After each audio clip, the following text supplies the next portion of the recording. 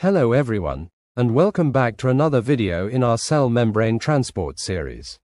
In today's video, we're discussing one of the most fundamental biological processes, diffusion. Diffusion is a type of passive transport, which means it doesn't require any energy or ATP from the cell.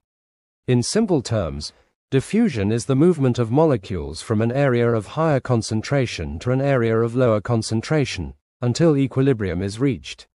This process happens naturally, due to the random motion of particles. Now let's discuss why diffusion is important.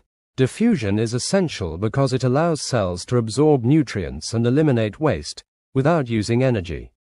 For example, oxygen from the air diffuses into the blood through the alveoli, while carbon dioxide diffuses out from the blood into the lungs to be exhaled. This entire exchange is driven purely by diffusion.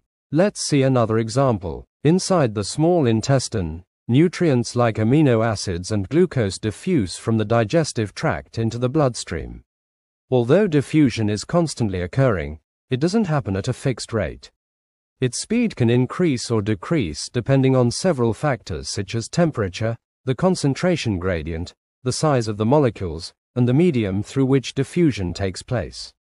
So, diffusion is a natural, energy-free process that allows small molecules to easily pass through the cell membrane. But what happens when the molecules are too large or carry a charge? In that case, the cell needs a different strategy. To find out what the cell does when diffusion needs a little help, check out our next video on facilitated diffusion.